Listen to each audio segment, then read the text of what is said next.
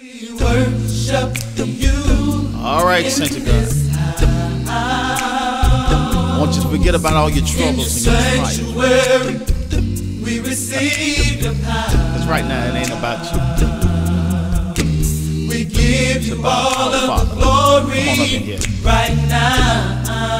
We honor you, Jesus. We honor you. Why, y'all? For you're the King of Kings and Lord of Lords, yeah. Together. That's why we worship you. We worship you. Oh, I need some believers up in here, son. Come on. We worship you.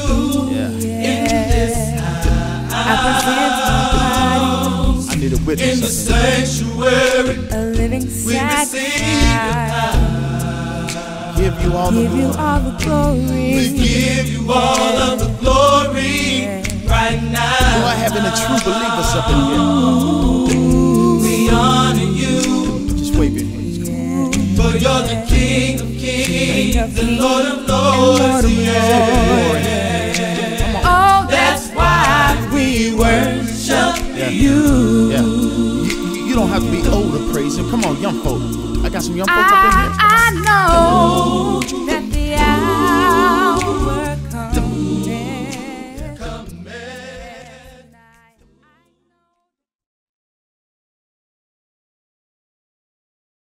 We have put together some suggestions for you that we believe will help you to get the most out of your worship experience. Listen to these 10 suggestions and attempt to implement them in your home as you transform your home into your sanctuary. Be on time. Worship service starts at 10:15. Sing along with the song leader. Stand when taking communion. Bow your head during prayers and pray along with the prayer leader. Take off your PJs. Dress reverently. Clothes affect how we feel and how we behave. Have your Bible open during the sermon.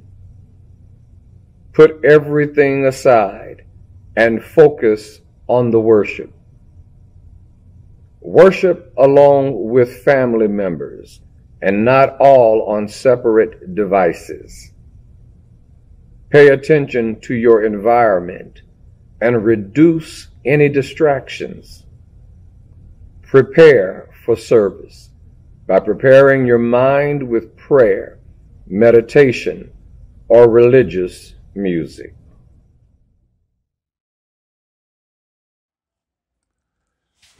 Father, I thank you for all of the blessings you've given us, dear Lord, and thank you for the men and women who serve in your church and in the ministry to go do your will. And Father, bless those that teach us your word. Father, I know right now the work is difficult for many reasons. Number one, we can't meet face to face and we can't do things physically, and we have to work through a limited capacity through a digital format. And Father, we must not only endure, Father, the things going on during a pandemic, but we also have to endure spiritual warfares in our homes with our families.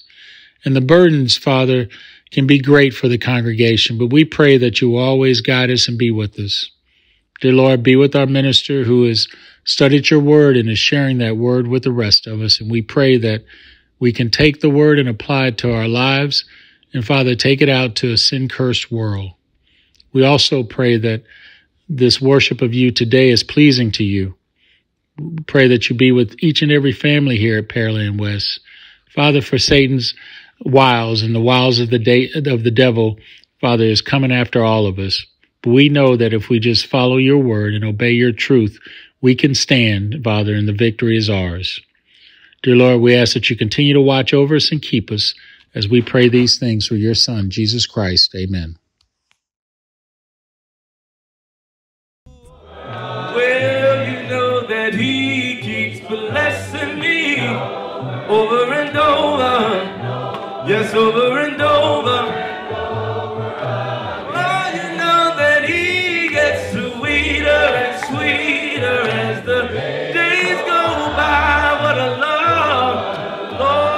between my God and I'm falling over and over and over and over and over and over and over and over, and he keeps cleansing me over and over, yes, over and over.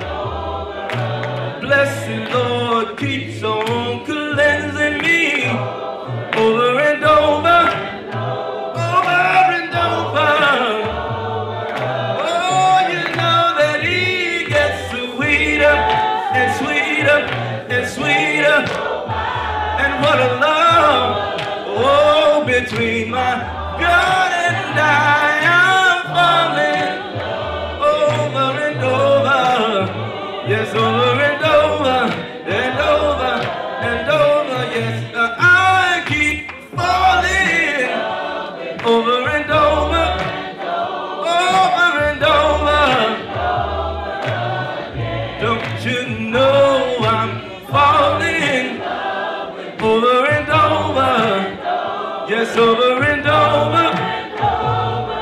Well, you know that he gets sweeter and sweeter as the days go by.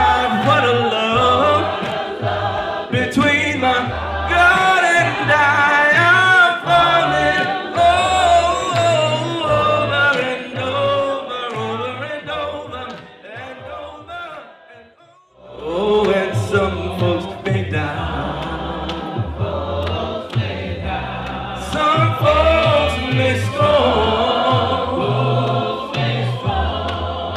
all can go on and leave me alone. Oh Lord, but as for me, I'll take God's part.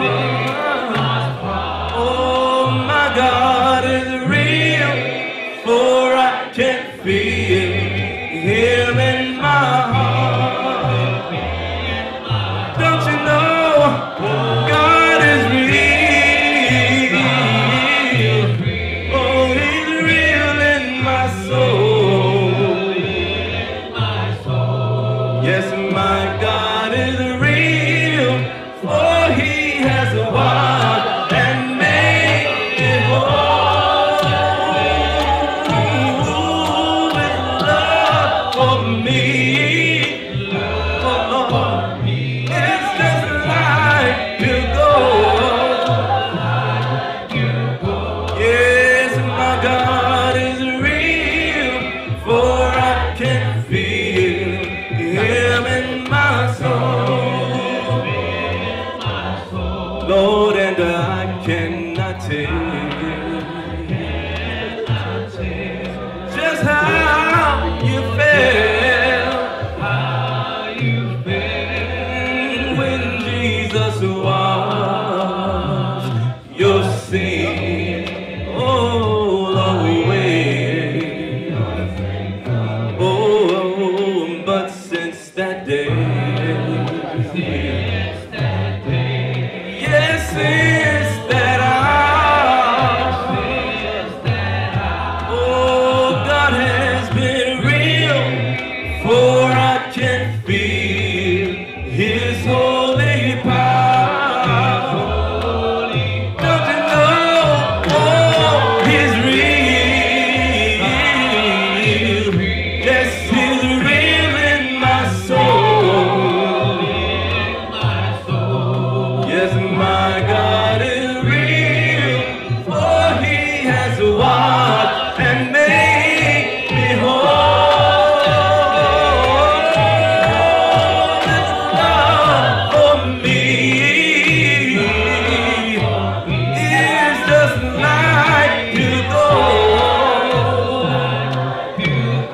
Oh, my God is real, for I can feel him in my soul.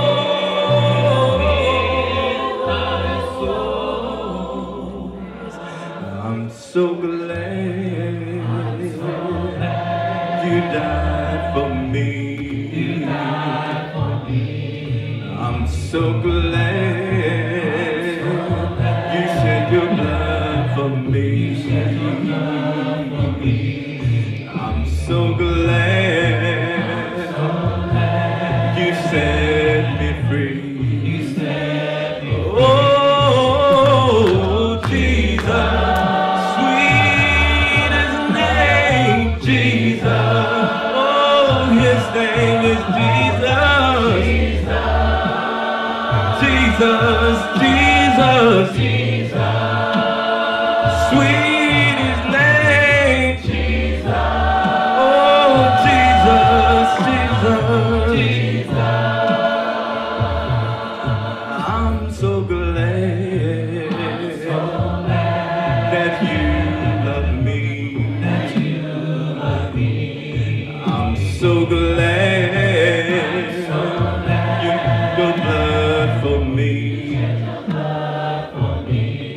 I'm so glad you rose again. Oh, Jesus, Jesus, Jesus, the sweetest name. God's only Son is Jesus, Jesus, Jesus, Jesus. I'm so glad that you love me. I'm so glad you shed your blood for me. I'm so glad you rose again. Oh, Jesus, Jesus, Jesus. Oh, his name is Jesus,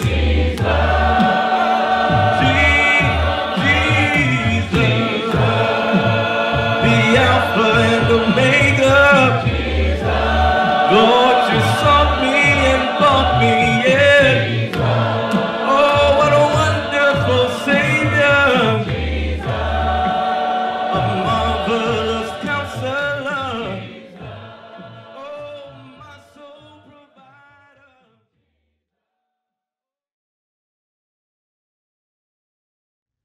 We now come to a part of our worship service, the communion, where we remember the death, burial, and resurrection of our Lord and Savior Jesus Christ. We find scriptural example in Acts chapter 20 and verse number 7, where it reads, "And upon the first day of the week, when the disciples came together to break bread, Paul preached unto them, ready to depart on the morrow, and continued his speech unto midnight." 1 Corinthians chapter 11 and verse number 23 says, "For I have received of the Lord that which also I delivered unto you, that the Lord Jesus, the same night in which he was betrayed, took bread.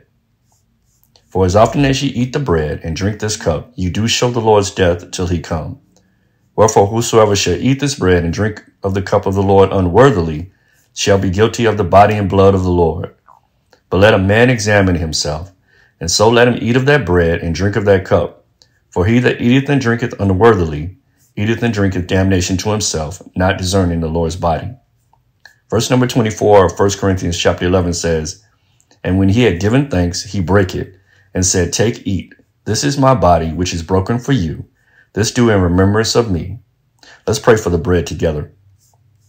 Most holy and honorable Heavenly Father, thank you for loving us so much that you gave your only begotten Son to die for our sins. Forgive us of all of our sins by word, thought, or deed, so that we may take this bread that represents your Son's broken body on the cross with a clean hands and a pure heart. These and other blessings we ask in Jesus' name. Amen. You may now take the bread. 1 Corinthians chapter 11 and verse number 25 says, "After the same manner also he took the cup when he had supped, saying, This cup is the New Testament in my blood. This do ye as often as ye drink it in remembrance of me." Let us pray for the cup together. Again, Heavenly Father, we thank you for Jesus. We thank you for his willingness to die for our sins and him taking our place on the cross of Calvary. We take this cup that represents your Son's shed blood, for without the shedding of blood, there could be no forgiveness of sin. These and other blessings we ask in Jesus' name. Amen. Let us take the cup.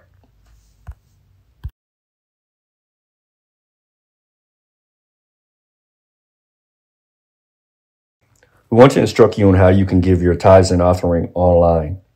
You simply go to the official Pearland West Church of Christ homepage at pearlandwestcoc.org, and in the upper left at the top of the page, you will see online giving. You simply click that link, and it takes you to our online giving page. Under Choose a Fund, click General Giving, the amount you would like to contribute, and the option to include a memo and the frequency of how you would like your contribution to be. You then click No Thanks and click on the Contribute button. This takes you to the PayPal page where you enter an email or a mobile number. You also have the option to contribute via a debit or credit card, after which you click Next and your contribution is entered. You will also notice a QR code in the middle of the screen or in the right corner of the screen right now, and you can use the camera of your smartphone to capture that QR code, and it would take you directly to the online giving page, and you can follow the exact same instructions that I just gave. Thank you, church family, and God bless. We now come to a part of our service, which is contribution. We find recorded in 2 Corinthians, the 9th chapter, starting at verse 6, and it reads, "But this I say, he which soweth sparingly shall reap also sparingly, and he which soweth bountifully shall reap also bountifully. Every man according to the purpose in his heart. So let him give, not grudgingly, or of necessity, for God loveth a cheerful giver. And God is able to make all grace abound toward you, that ye always, having all sufficiency in all things, may abound to every good work." Let us pray for the contribution. Kind Master, we come to you giving you all thanks, honor, glory, and praise. We thank you, Father, for this opportunity to give back that of which you have given us, a small portion. Father, we pray for the Pearland West congregation that we use it in a timely and fashionable way for the upbuilding of your kingdom. This is our prayer in your Son and our Savior, Jesus Christ. Let us all say, Amen.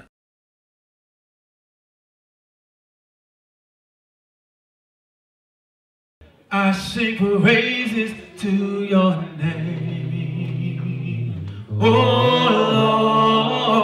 Lord, praises to your name, oh Lord, for your name is great and greatly to be praised. I sing praises, I sing praises to your name, oh Lord, praises to your name, oh Lord, for your name is great and greatly to be praised.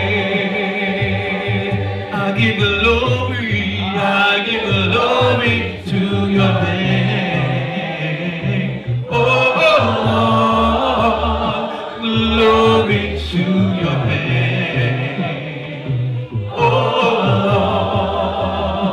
Lord, for your name is great and greatly to be praised.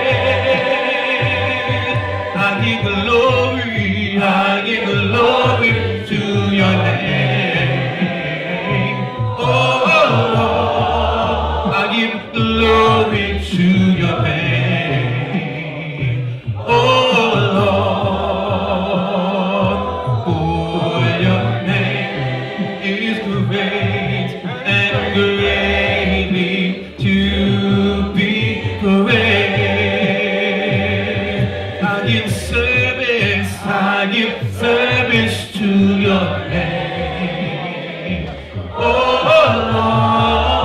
Lord, service to your name, oh Lord, for your name is great and greatly to be praised. I give service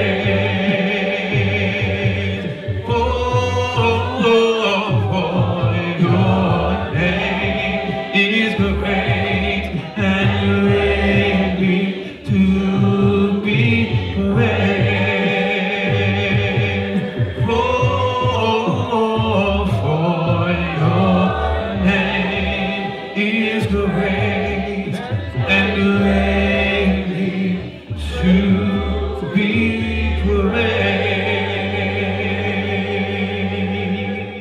Oh Lord, our Lord, how excellent is your name. Your name is to reign. Your name is power. A strong tower makes me sing.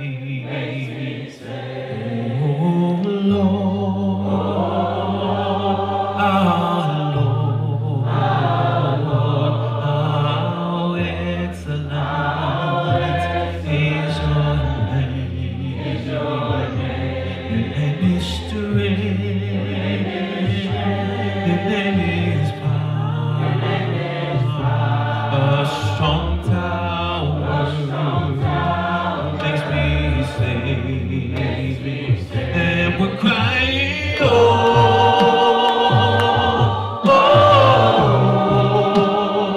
sing, there's nobody like you, Lord. Oh, nobody like you, Lord. And we're singing, oh,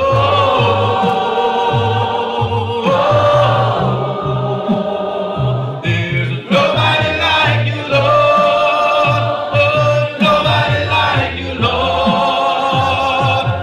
Oh, Lord, our Lord, how excellent is your name. Your name is to reign. Your name is power. A strong tower, and it makes me sing. Oh Lord, our Lord, how excellent is your name. Your name is to reign. Your name is power. A strong tower makes me sing. And the church say, oh,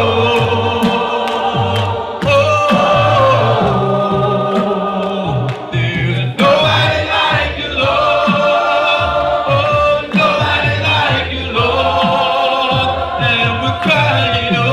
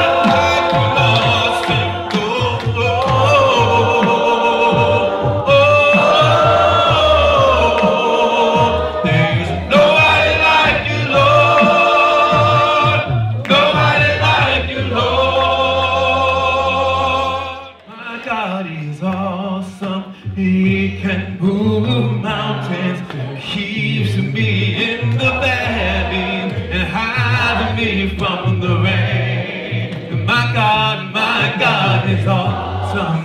You know He hears me when I'm broken. He's my strength where I've been weakened. Forever, stand to your feet if you can. My God is awesome. He can move mountains, keeps me in the valley, and hides me from the rain. So my God is awesome.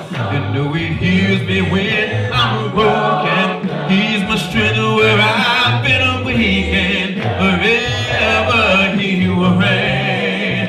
My God is awesome. Oh, awesome. Oh, my God is awesome. Oh, awesome. So my God is awesome. Oh,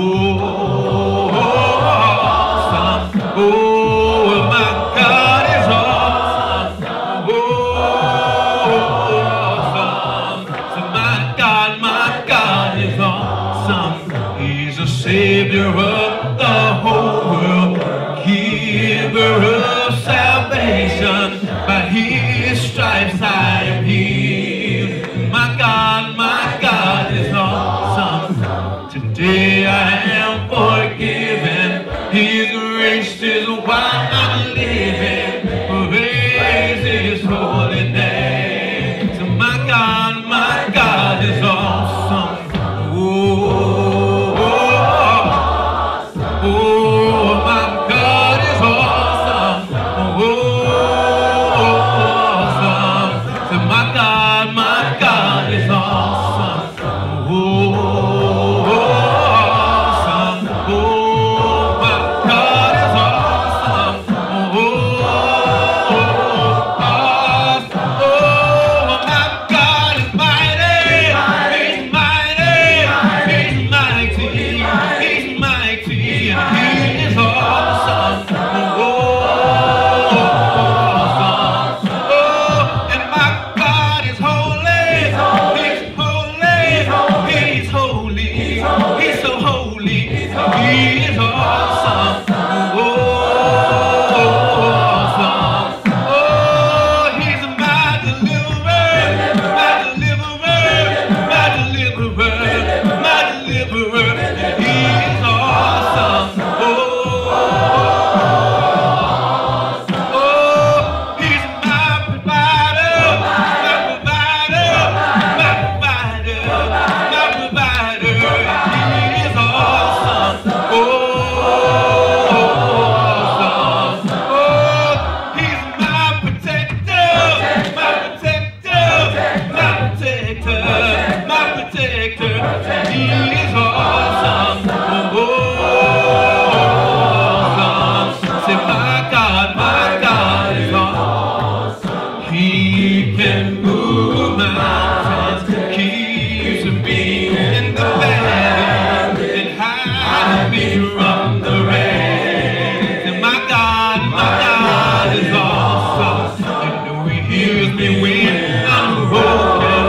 He's my strength where I've been weakened. Forever He will reign. Say my God is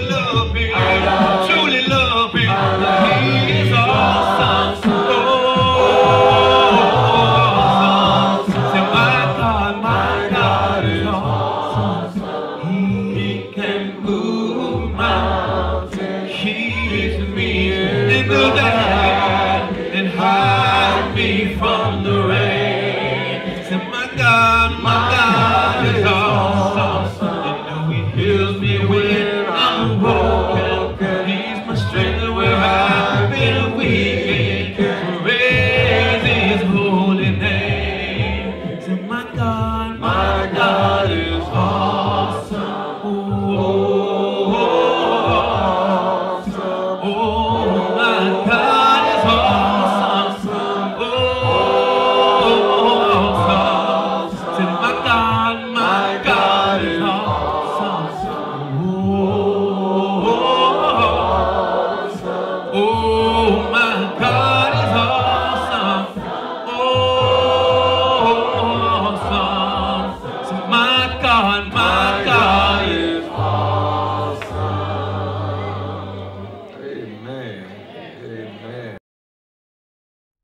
Good morning, everyone, and welcome to the Pearland West Worship Experience. Let's continue with the thought that we've been working on. We've been looking at the text in Isaiah chapter 55, operating from the overarching theme of sharpening our vision. Sharpening our vision. We've been looking at the topic of a call to missional service. Come go with me real fast. Isaiah chapter 55. Let's look at verses 1 and read through verse 7. Come all you who are thirsty, come to the waters, and you who have no money, come buy and eat. Come buy wine and milk without money and without cost. Why spend money on what is not bread, and your labor on what does not satisfy? Listen to me, and eat what is good, and you will delight in the riches of fare. Give ear and come to me.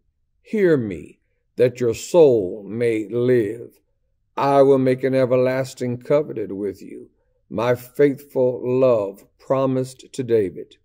See, I have made him a witness to the peoples, a leader and commander of the peoples.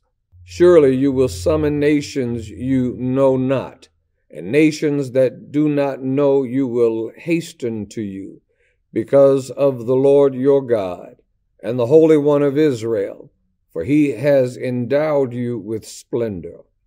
Seek the Lord while He may be found. Call on Him while He is near. Let the wicked forsake his way, and the evil man his thoughts. Let him turn to the Lord, and He will have mercy on him, and to our God, for He will freely pardon. Now, from these passages, we've looked at primarily two subjects thus far. We've looked at the idea of mission, that God calls us to mission. He calls us to be engaged in His work, His mission, missional service. We pointed out that God never calls you in without sending you out, and He expects His children to be actively engaged in His mission. Secondly, we talked about the message. The message is very, very important. We pointed out, however, that when we think in terms of the message, we understand that the message places an emphasis on God's grace and not upon man's labor. We pointed out last week that you have to look at the heart and understand what the essence of a man's life actually is working toward. But that means that we have to look, first of all, at what it is exactly your heart seeks. And then secondly, we have to look at how your heart goes about seeking it. Now, today we don't want to deal with the mission. We don't want to deal with the message. Some people have said, well, Brother Lee, I'm engaged in the mission and I'm carrying the message, but I just don't feel propelled to go out the way you're talking about. How am I supposed to accomplish that? That's where we want to start today. Today we want to look at the fact that God gives us a motivation and God gives us a power to accomplish it. He gives us the motivation and the power to engage in mission. He gives us the motivation and the power to carry the message. Well, where is it? Where is that motivation? Where is that power? Is right there in the text. Come go back and look at Isaiah 55, but zoom in on verse number 3 with me. Give ear and come to me, hear me, that your soul may live. I will make an everlasting covenant with you, my faithful love promised to David.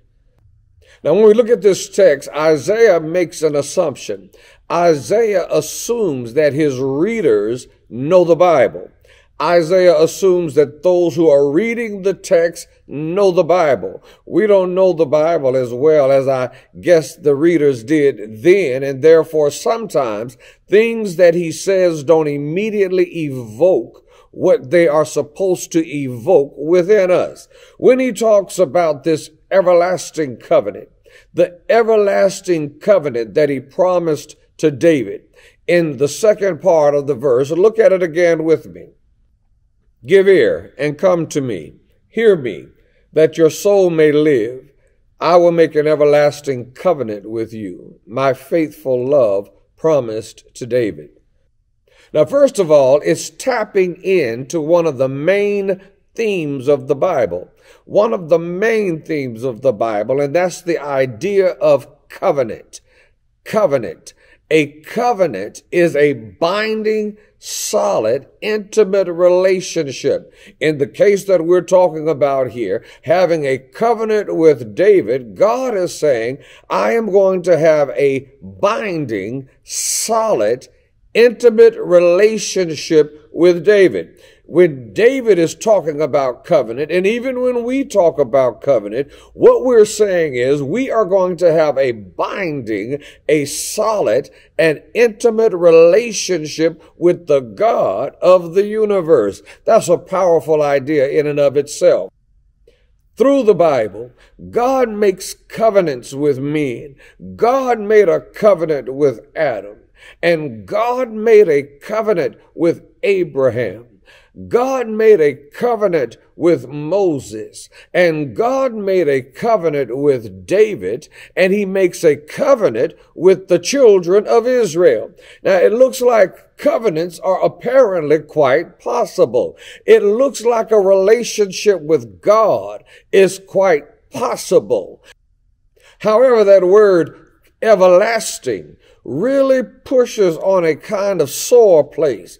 If you really read the Bible well, and if you know the Bible well, as you read the Bible, it's a big question. In fact, there are some places where you can read in God's word, and even within the context of a chapter, it looks like God is saying, I will never leave or forsake you ever.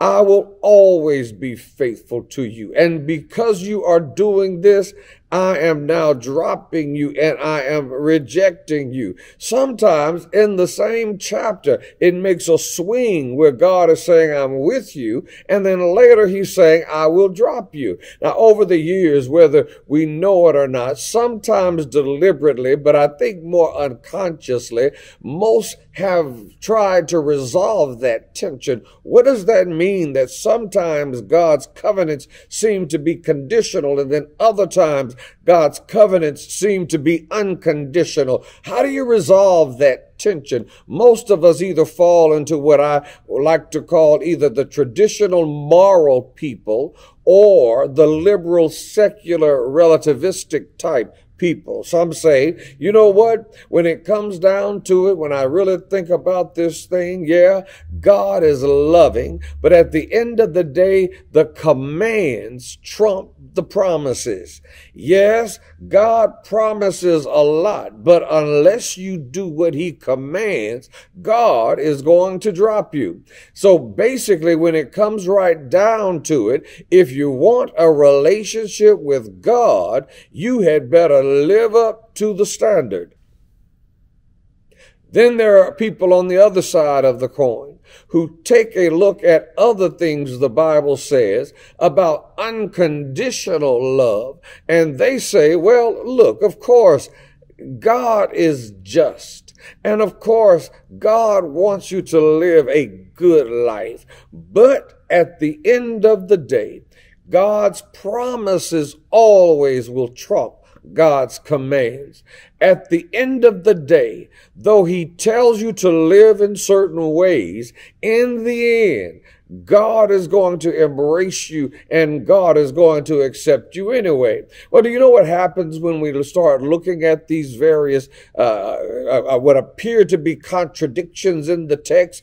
If you try to resolve that conflict in the Bible, you ask yourself and you have this tension in your heart trying to understand, well, are covenants conditional or are covenants unconditional? And will God honor his covenant with me no matter what? Or are there conditions attached to God honoring his covenant with me? You say, well, it is really basically conditional. Or you decide, well, you know what? The more I think about it, it's basically totally unconditional. Well, let me tell you something. If you try to do that, if you try to resolve that within yourself, I'm just letting you know right here and right now, you're not being very converted. You are not being changed. You are not being amazed. You are not being propelled. You are not being melted down. You are going back and forth arguing with yourself. Is it unconditional? You know, you try your best, or it's conditional. You better be good and you better get it right. If you want to get in, you better work pretty hard. And you go back and forth with yourself and with others arguing that point. When you read the Old Testament, the Bible deliberately does not resolve that tension. God's word does not resolve that tension within itself. In fact, you realize that that tension that exists within the scripture helps propel the narrative forward. You're asking, well, what do you mean by that, Brother Lee? What do you mean? Well, this tension, it's this tension, it's this suspense. When you're reading the Bible, the question keeps coming up. Is God going to finally just give up on his people? When you read through the word of God, how many times have you seen situations where men seem to have turned their backs on God? And the question that comes into your mind is God going to finally just give up on this people? But then you say, but what about his love? How can he give up on the people if he loves them the way that he says that he does? Or you'll say, well, will God just give in and let his people be the idiots that they actually are? But then what about his holiness? If he just allows these idiots to do whatever they want to do, what about the holiness of God? Will he give up on his people? Will he give in to his people? What is it going to be? What is God ultimately going to do? The Bible in the Old Testament never resolves it.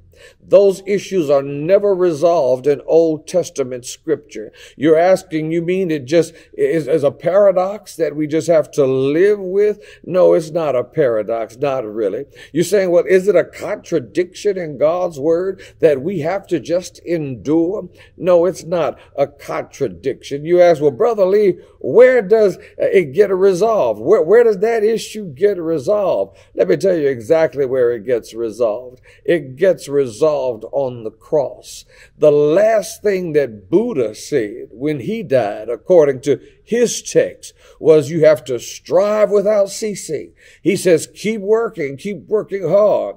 Buddha says, labor, labor, labor. But the last thing that Jesus said when he was on the cross was, it is finished. The work, the testelestai, the Greek word means I have accomplished it.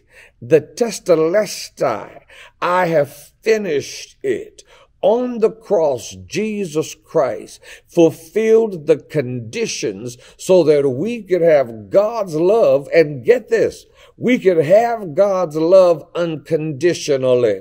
The real question is your relationship with God a conditional relationship, or is your relationship with God an unconditional relationship? And I'm letting you know right now, the answer is yes. The answer is yes. We have to buy this without cost.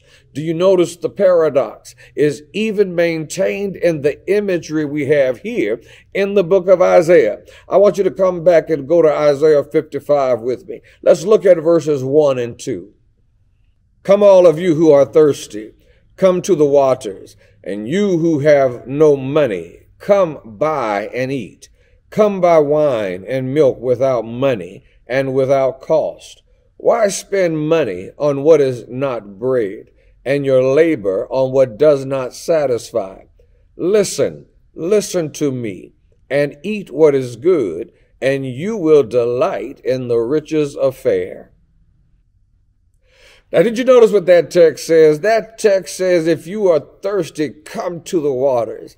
And you can come who have no money, and you can buy, and you can eat. Come buy without money. Come buy without cost. Wait a minute, somebody says, if it's without cost, you don't buy.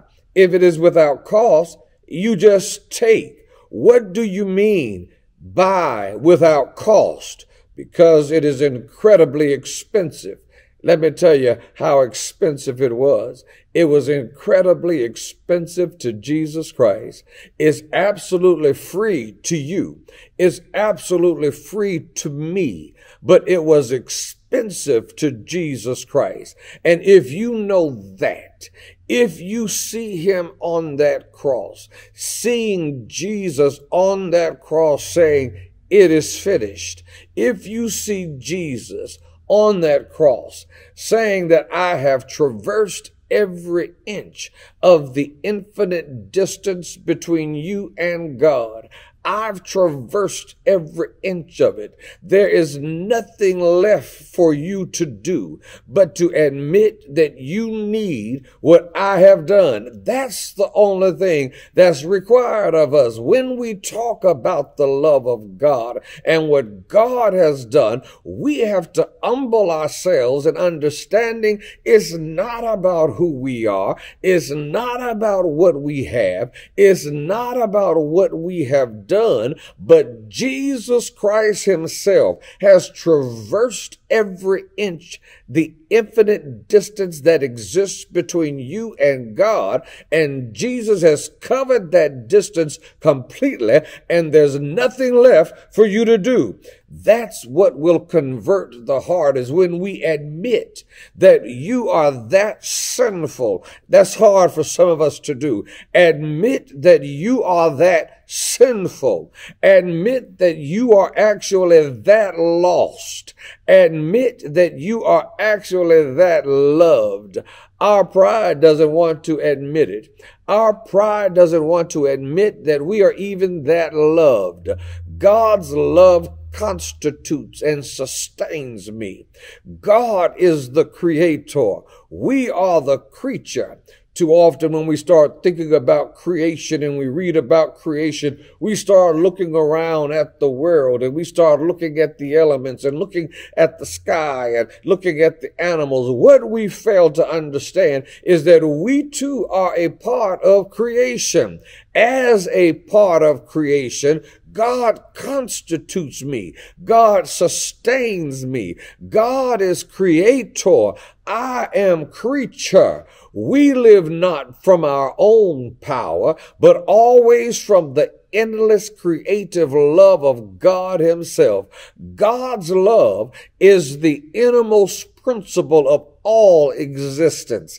God's love is the foundational principle of all reality, the basis of our dignity, the basis of our identity as a person, and the starting point for rightly even understanding ourselves. It starts with the love of God. Our pride doesn't want to admit that the only way that we are going to get loved is freely. The only way that we're going to get loved is freely. That we can't even earn it ourselves. Our dignity, our identity as a person is not measured in terms of your intelligence. Our dignity, our identity, it isn't measured in terms of your talents. Your dignity, your identity, it isn't measured in terms of your physical prowess or your physical abilities. Your dignity, our identity, is not measured in terms of our wealth. Neither is our dignity or our identity measured in terms of our personal achievements or even our personal goodness. Instead, we need to understand that our dignity and our identity are determined by a love that never, ever leaves us. The yet to be born, the not so talented, the limited or the infirmed, the poor and the elderly, even the reprobate and the depraved count as people. They count as a person, because just like the wealthy and just like the healthy and just like the good and just like the bad, we are all held in life by a love that delights in us. We want to be independent. Too many times we want to be self-possessed. Too many times we want to be self-sufficient. But as creatures and not the creator, we must acknowledge that we are alive or we even exist because of the love of God. If you are willing to admit that, do you see what it says? If you are willing to admit that great verse in Isaiah chapter 57 and verse 15 explodes and comes alive. Come go with me, Isaiah 57, and let's look at verse 15.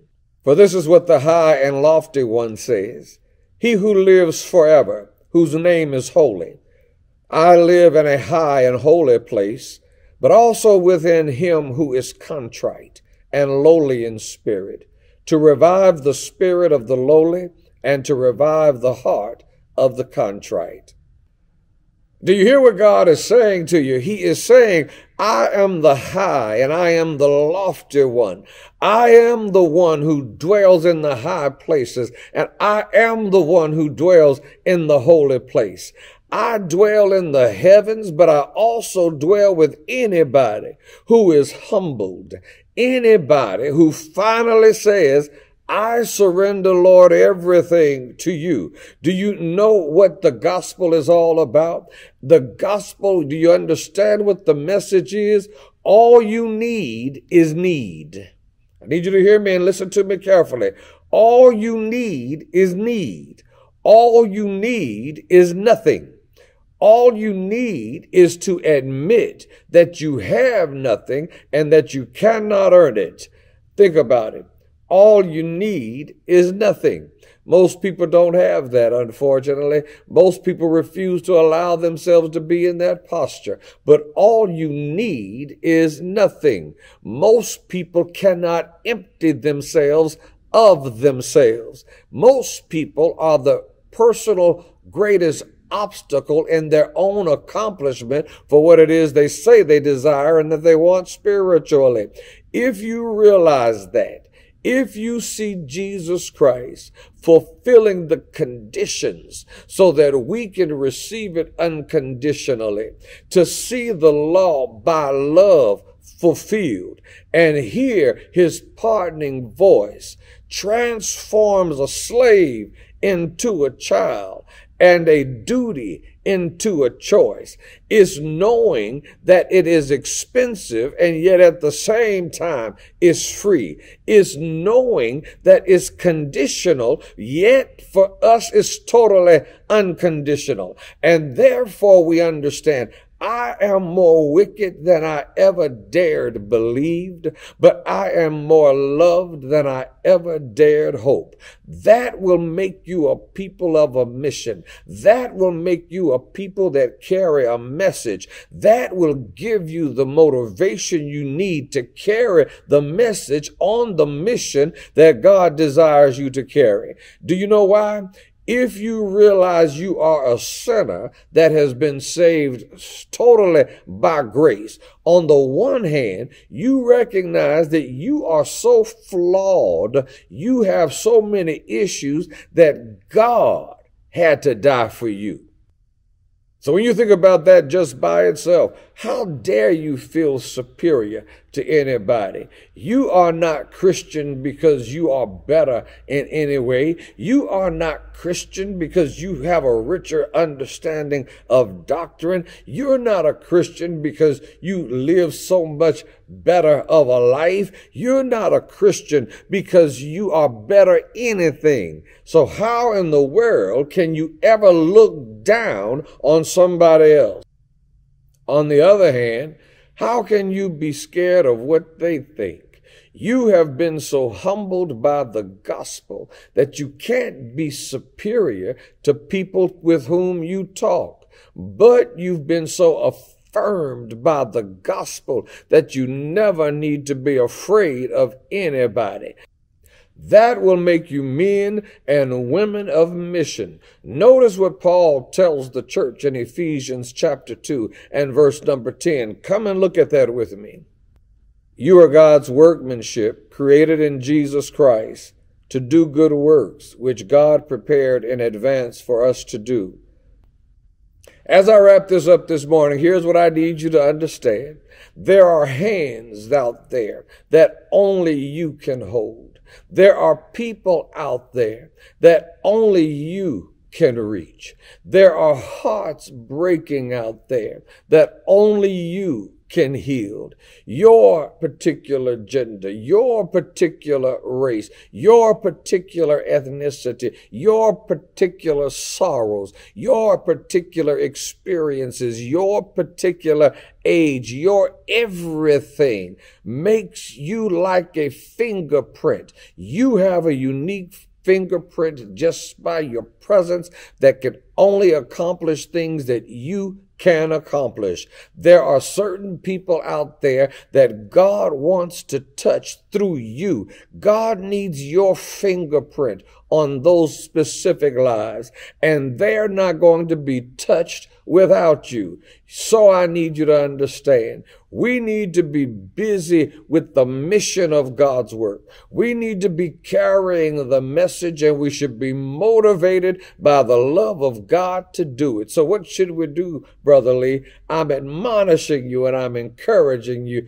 Go and be a witness to the nations. Have the everlasting covenant that God has provided for you, and go and touch the world. Everything I give to you,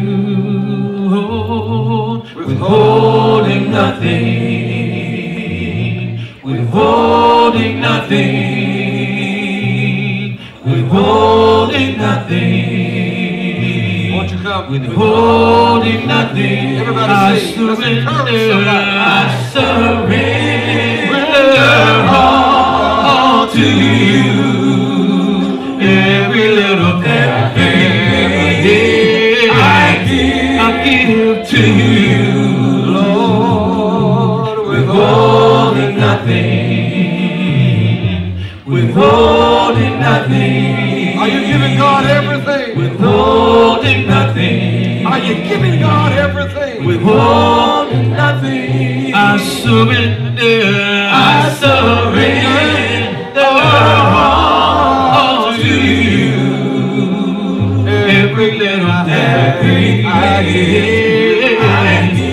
give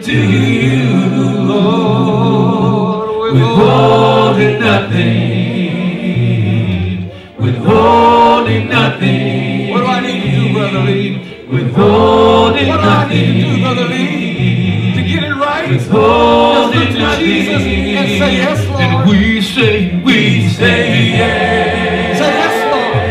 Oh Lord, say yes. Yes, Lord. Serve you, Lord. My God, say yes. Yes, Lord. Yes, Lord.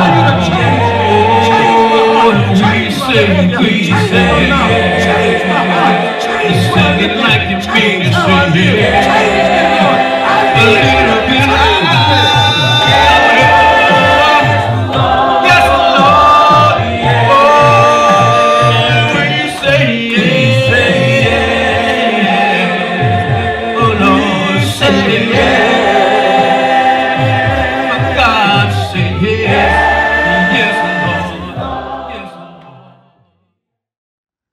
Dear Lord, we thank you for the message we have just heard.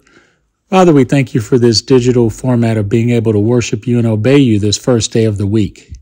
We ask that you be with us as we go out into the world, as we leave this assembly, and just watch over each and every one of us until we assemble again. Continue to guide our hearts and guide our minds, Father, so that we can put your will and glorify you first. We thank you and love you as we pray through Jesus Christ, your Son. Amen.